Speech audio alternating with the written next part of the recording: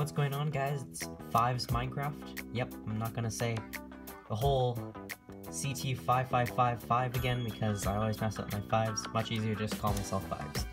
So today we're gonna be looking at the bomber from Clash Royale, and simple minifigure again. It's not too difficult. You just have the skeleton and then a bomb. Not very complicated.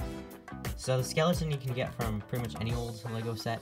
But then the bomb thing you can get from, well, that I can think of, one or two places. The Lego Resistance Bomber from The Last Jedi. And then the other one is the Infinity War set.